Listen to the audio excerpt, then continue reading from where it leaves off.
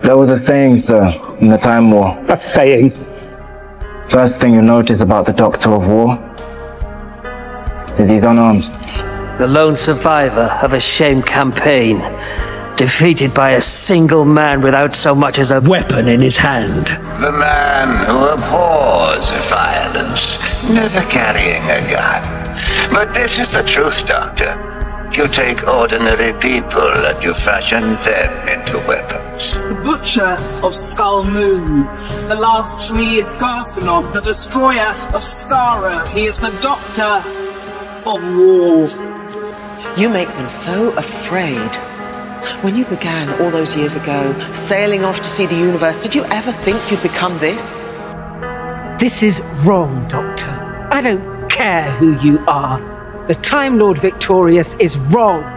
That's for me to decide.